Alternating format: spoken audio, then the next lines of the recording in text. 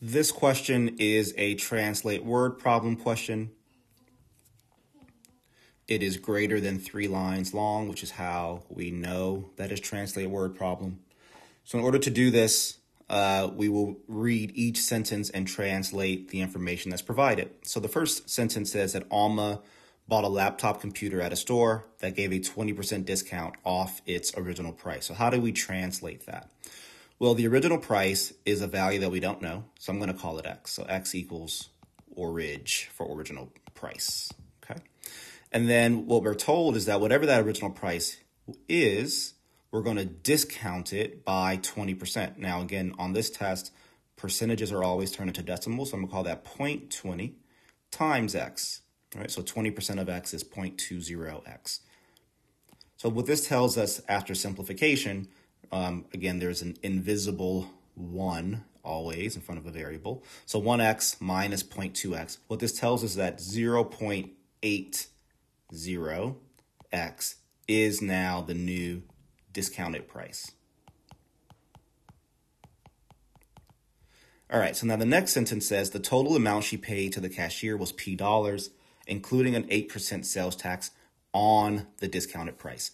So how do we translate that? Well, I'm going to say that P, which is the total price, is equal to the discounted price, so the 0.80x, in this case, plus the sales tax, which we were just told is 8%. So again, that's going to be 0.08 times 0.80x, right? Because this will be 8% of the discounted price. So this is the sales tax.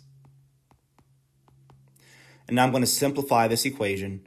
So we have P equals 0.80x plus, if we throw this sales tax calculation into our calculator, what you get is 0.064x. We simplify that further, and we find out that the total price that Alma paid was 0.864 times that original price.